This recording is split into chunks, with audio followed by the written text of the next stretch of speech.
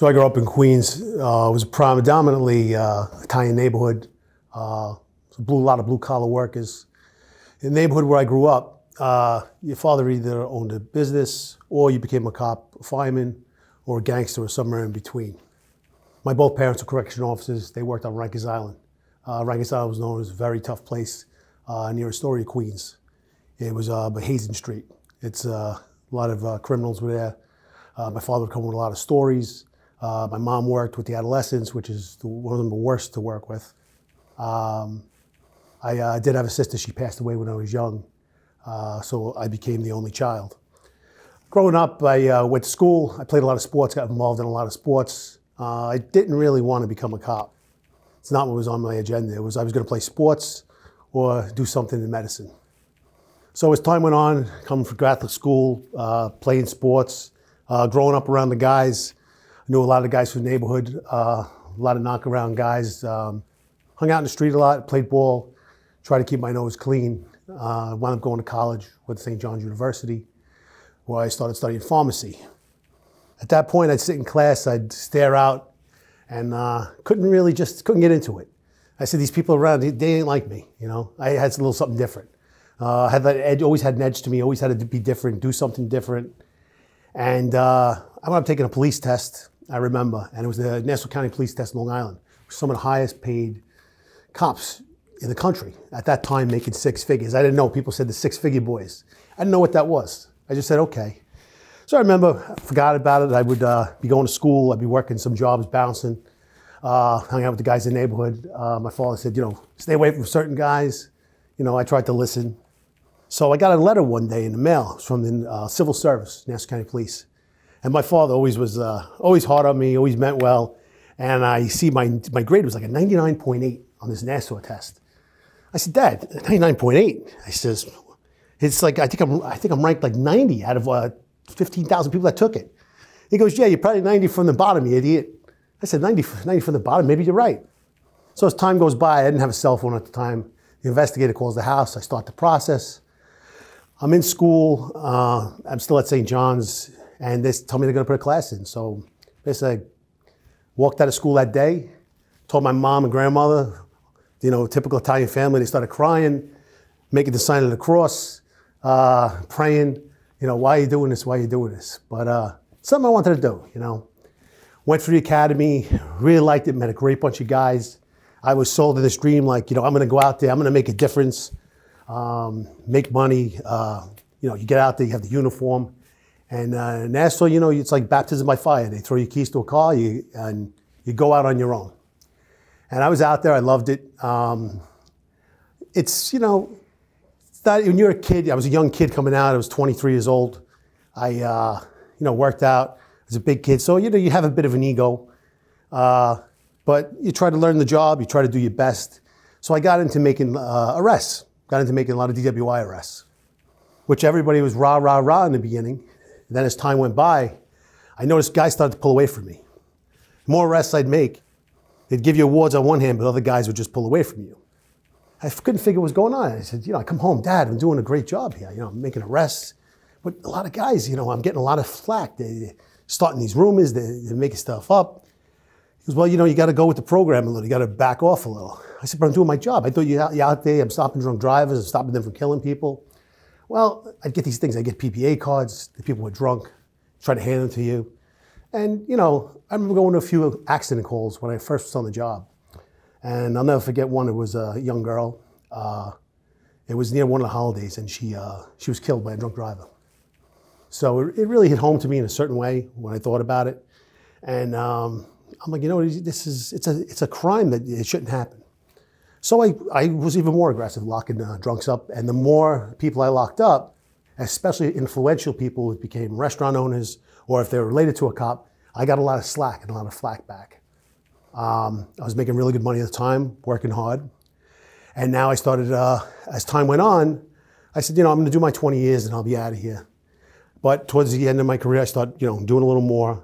And it comes one night, I pulled over someone, and it turns out it was a cop's mom. She was intoxicated. I did the car stop, wound up arresting her. At that point, it didn't go well. For me after that, she You know, the son got involved. He was a cop somewhere, and you know, I can't blame the woman, but it is what it is. It turned into this big fiasco where the whole department basically started to turn on me. You know, a lot of people, especially the higher ups, with the commissioner on, started to say, oh, it was a false arrest, it was this, it was that. It wasn't a false arrest. You can nitpick anything and, you know, pull it apart, but it wasn't a false arrest. So at that point, I was like, you know what? I don't really need this. I'm not going to be harassed, my name dragged through the mud. So my point is, like, that one little thing they make into a huge thing. It's like they want you to make arrests, but they really don't want you to make arrests of certain people. If it's a restaurant owner, if it's you know, somebody influential, they really don't want it done unless it's a bad accident. So I looked at that. I was like, you know what? This is crazy. And a lot of people, when they look at police work, a lot of people say, a lot of cops, it's a black and white thing. It's a black and white thing. People, I've never, no cop ever came across and said, I'm going to pull over a black guy tonight. I'm going to arrest a black guy. Most cops, to be honest, most cops look for a thing called a no-hitter. A no-hitter is basically you have no calls that night. That's a great night for a cop. I was aggressive. I was out there, but most cops are looking for that. The upper echelon where some of the corruption is, they want you to look at that black and white thing and keep looking at it. You know, it's to distract you from really what's going on. I mean, we'd had guys on our job that were, you know, did things and they stayed on the job for crimes, and other guys that, you know, did a little thing and they were off the job. So it depends on that. And I'm not denouncing any police officer, because the guys in patrol have it so tough out there. I respect them 100%. It's the guys that get far removed from patrol is where the problem becomes. When you're so far removed, you forgot when you were a cop. You just deal with paperwork all day. You forget that guy on patrol. Those patrol guys out there, it's very hard for them to be out there, you know? And when I left the job instills in your head, this is it. If you lose this job, if you leave here, you'll never get any other job. You'll never do anything. But when I left, there was a whole other career out there for me of business opportunities, money to make. It just opened my mind a lot more, you know? And honestly, today, the way policing is, it's hard to change. I don't have any children, but if I had a child, I wouldn't want to be a cop today. Not in the climate it is. It's a very, very rough climate out there. The upper echelon a lot of times do not have your back anymore, whether right or wrong. I believe in a lawful society. I believe in one that, you know, you have to uphold the law. But we also got to be kept in check also.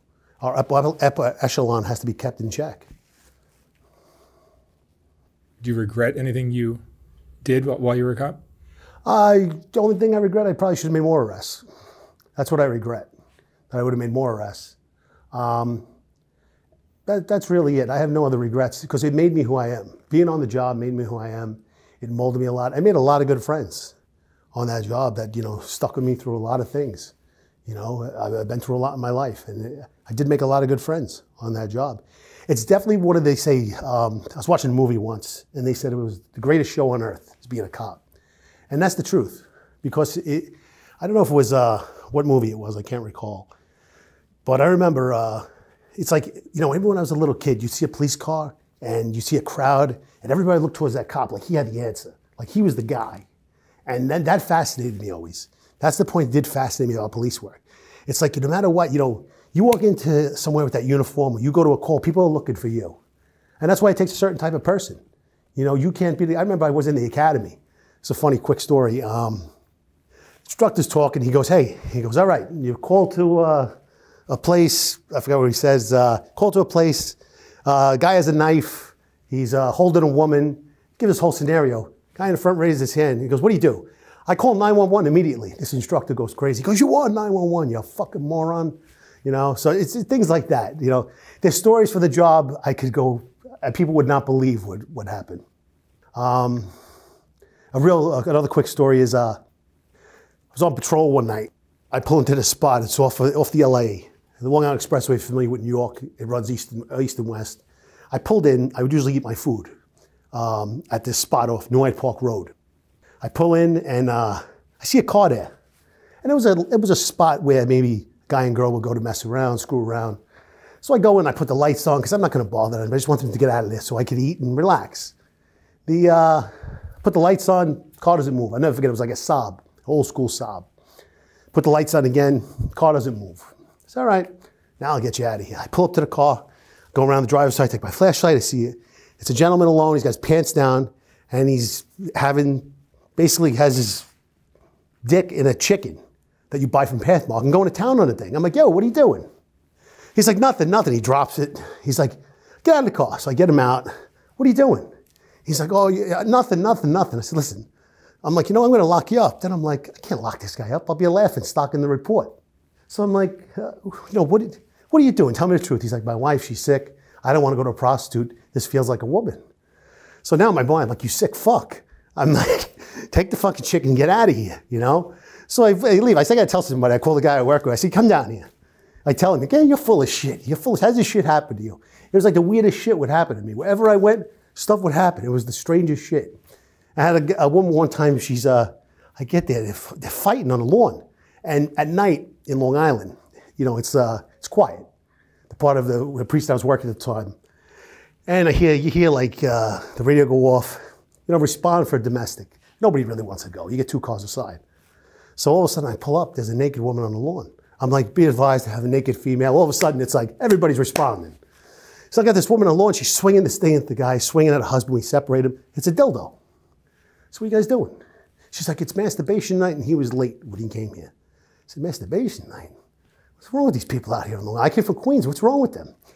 So I take him, we separate and go into the house. She goes, officer, do I look fat? I'm like, no, you don't look fat at all. Thank you. She's like, all of a sudden she says the magic word, she wants to kill herself. I'm like, you gotta be kidding. Now we gotta go to the medical center, strap her on the trundle with the ambulance, and I'm like, what happened here? Talked to the husband, very nice guy. He's like, she's got mental problems. I was supposed to come home early. It was a masturbation night, the therapist said, and she got mad and hit me with the dildo. So I'm like, this is ridiculous. Anyway, we bring her out to the ambulance. We have a new rookie working with us. He's like, oh, what do you want me to do? Do I drive the ambulance? I said, no, grab the dildo, bag it for evidence. Joking around. So I forget about it. We go to the hospital, do a report. We finish up at the hospital. My lieutenant, they get this on the radio. You gotta be kidding. Come in here. See, what's up? Why is this kid bringing a dildo in here with evidence? Are you kidding? It's in the locker. Is something wrong with you? I said, there's something wrong with me. No, it was a joke. It's not a fucking joke. He's like, you guys fuck around too much. So that part of the job, we play around. I mean, we just funny stuff we do. Do you bring it home to your family, to your wife? No, at the time, it's hard. Like when I dealt with kids, a kid that died, I dealt with things like that. It's very hard, A kid for me, seeing a kid or an animal die is, it's horrible, it's just horrible. So what it is, a lot of cops, and they'll make humor out of a lot of things because not to go crazy, basically, because you start bringing that home with you and you don't laugh about it.